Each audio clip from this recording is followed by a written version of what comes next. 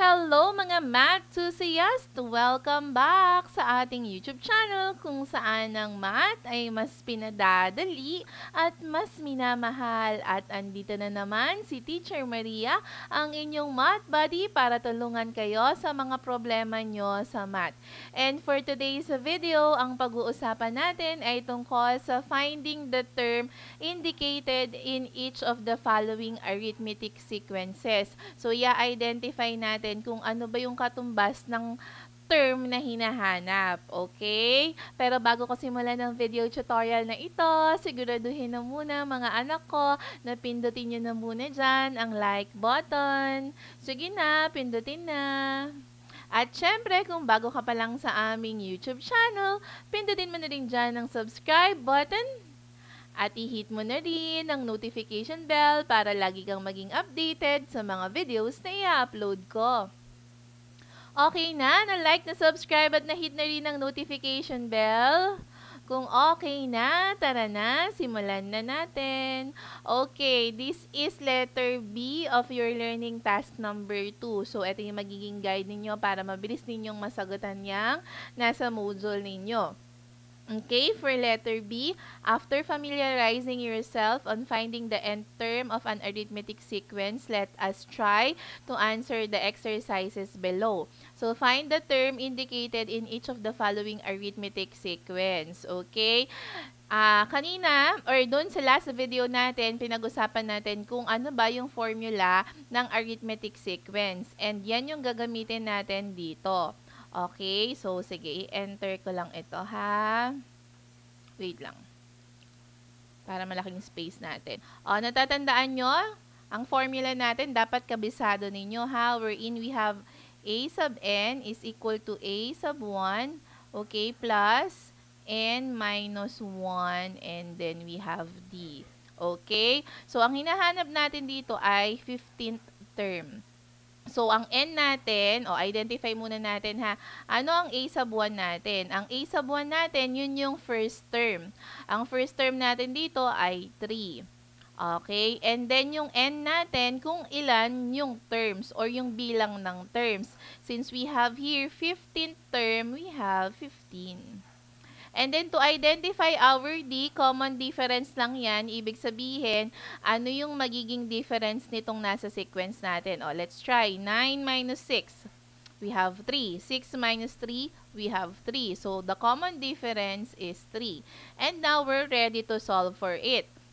So, ang n natin ay 15. So, we have here a sub 15 is equal to what is our a sub 1? We have 3. Okay, plus ang n natin ay 15, okay, minus 1. And then, our D or common difference is 3. Okay, let's solve for this na. So, we have 3 plus what is 15 minus 1? We have there 14 times 3. So, we have to multiply 14 times 3. So, this is 12, carry 1, 3, 4. So, we have 4. So, we have 3 plus 42. And then, we add. 3 plus 42 is 45. Ibig sabihin, yung pang 15th term natin ay 45. Kasi yan ang ating A sub 15. So, ganun lang siya kadali. Okay? First, identify nyo muna yung D. And then, yung mga need natin sa formula. And then, solve. Ganun lang siya. Let's see here. Number 2, we have the 25th term. Okay, anong formula natin? We have a sub n is equal to a sub 1 plus n minus 1 times the common difference. So, ang a sub 1 natin ay yung first term. So, ang first term natin dito ay 14. Okay? So, ano ang ating n? Since 25th term yung hinahanap natin, we have 25. And what is our common difference? Let's try to subtract. 23 minus 20 is 3. 20 minus 17 is 3. 17 minus 14 is 3. So, our common difference here is also 3.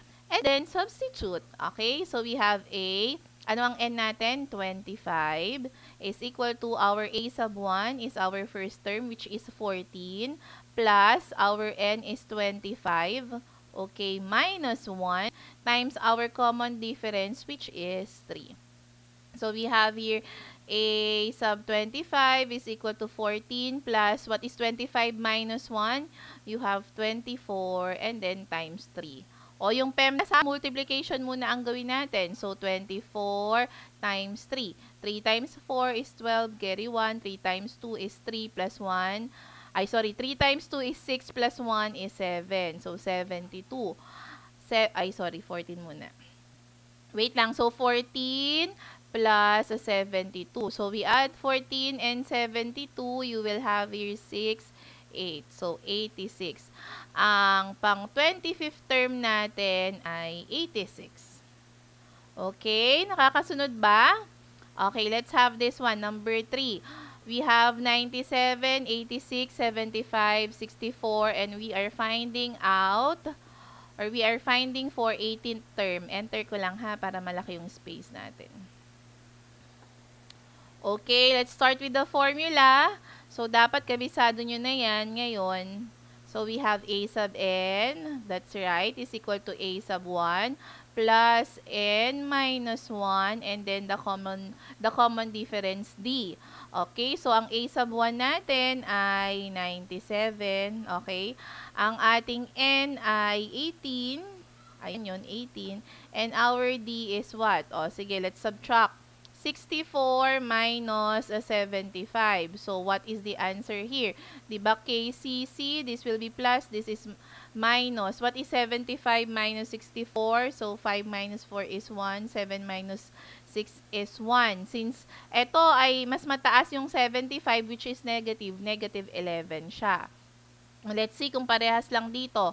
Next is 75 minus 86. So, KCC, keep, change, and then change.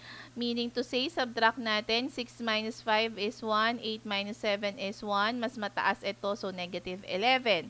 And last naman, we have 80, what's this? 86 minus 97. So, KCC, keep, change, and then change.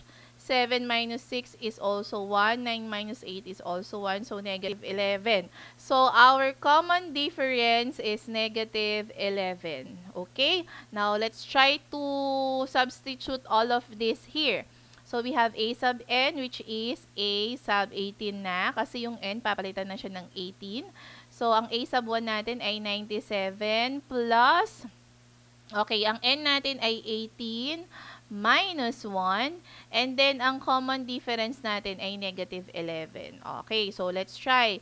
97 plus what is 18 minus 11 minus 1, we have 17. Okay, times negative 11. So, i-multiply muna natin yan. Alam nyo ba yung technique pag nagmo-multiply ng 11, di ba ina-add lang natin yan, ilalagay natin sa gitna. So, this is 187.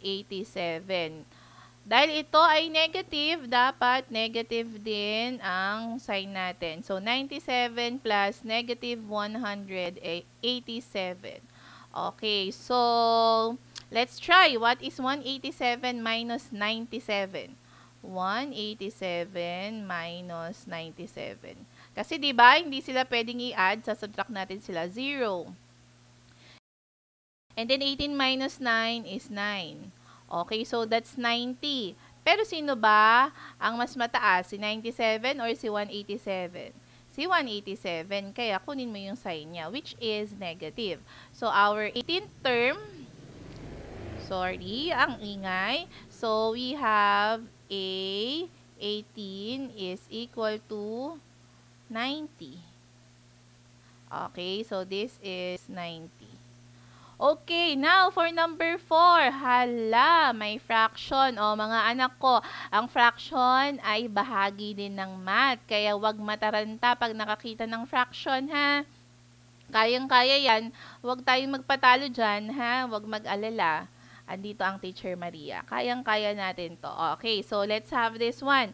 Ang hinahanap naman natin ay 20th term. Okay, so ang formula natin ay a sub n is equal to a sub 1, k plus n minus 1, and then yung difference natin or yung common difference natin.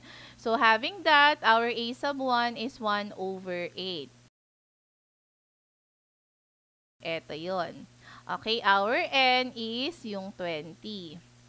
And our difference ay hindi natin alam. So, ang gagawin natin, i-subtract natin to para malaman natin. So, 1/2, okay, minus 3/8. O, dahil fraction yan, hindi tayo pwedeng mag-subtract ng magkaiba ang denominator. So, we just get the LCD. The LCD of 2 and 8 is 8. 8 divided by 2 is 4 times 1 is 4, okay? And then 8 divided by 8 is 1 times 3 is 3. So, 4 minus 3 is 1/8. Okay? Now, let's check. Baka naman kasi magkakaiba pala sila eh. Nagsusolve pa tayo. Let's try 3/8 minus 1/4. LCD ng 8 and 4 is still 8. 8 divided by 8 is 1 times 3 is 3. 8 divided by 4 is 2 times 1 is 2. So, 3 minus 2 is 1/8. O, pareho na. O, let's try sa last, ha? 1/4 minus 1/8. Okay? So, ang LCD ulit ay 8. 8 divided by 4 is 2 times 1. We have 2 minus 8 divided by 8 is 1 times 1 is 1. So, 2 minus 1 is 1/8. So, pare-parehong 1/8 ang kanilang naging difference. So, yan yung common difference nila. 1/8. O, kaya wag matakot sa fraction, ha?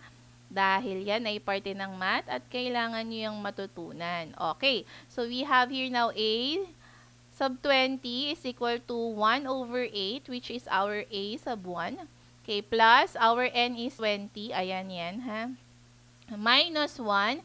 And then, yung ating common difference, which is 1/8. Okay, so 1/8 plus 20 minus 1, ilan?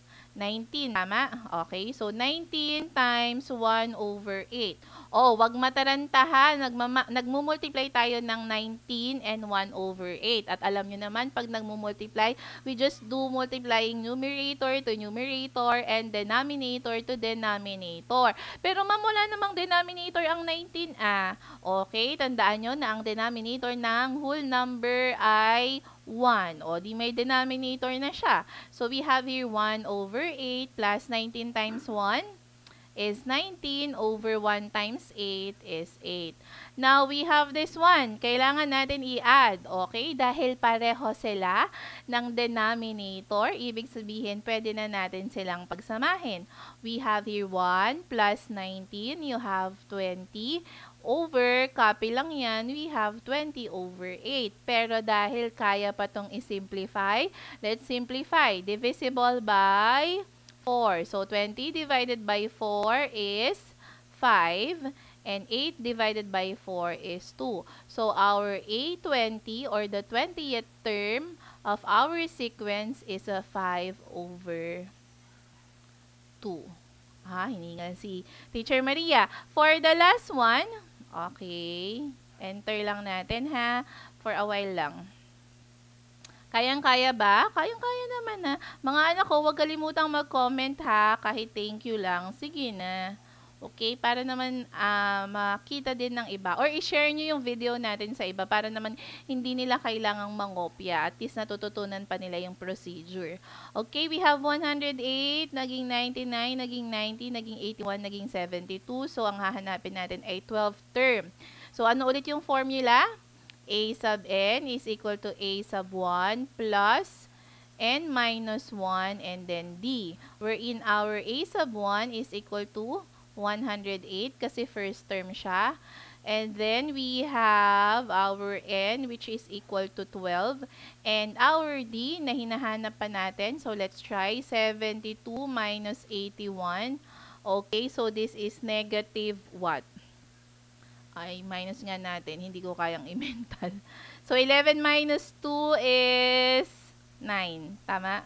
Okay, so 9. Then, mas mataas to, we have negative 9. Let's try naman 81 minus 90. So, that's negative 9 also. How about 90 minus 99? That is also negative 9. And 99 minus 108 is also negative 9. So, ang common difference natin ay negative 9. Now, let's try to have it on our formula. Ilagay natin. So, we have a sub 12 is equal to, our a sub 1 is 108, okay, plus n, which is 12, minus 1, and ang common difference natin ay negative 9. O, let's try. 108 plus, what is 12 minus 1? We have 11, okay, minus, times negative 9. This is multiplication, ha? So, we will have here 108, okay, plus 11 times negative 9 is negative 99. Okay, so what is 108 plus negative 99? That is simply 9. Okay, so ibig sabihin, ang 12 term natin or yung a sub 12 natin ay 9. Okay, dahil medyo mahaba na ang video na ito, puputulin lang natin ha, kasi medyo mas mahaba yung discussion natin for letter C. Pero wag mag-alala, isusunod din agad ni Teacher Maria yan. Ngayon, kung nagustuhan mo ang video na ito at may natutunan ka sa ating video tutorial na ito, please i-comment yan sa baba, Bolol Estil. Alam niyo naman na mahalaga ang mga commenting nyo para ma-up ang video na ito at makita rin naman ng iba. Kaya please mga anak ko, mag-iwan kayo ng comment kahit simpleng thank you lang ay okay na okay na. Okay? Ngayon, kung may mga tanong kayo at gusto nyo akong makausap, please follow our Facebook page, Love Math TV. Dito kayo mag-message sa akin, ha? At laging tandaan, let's spread the love of math. Thank you and bye!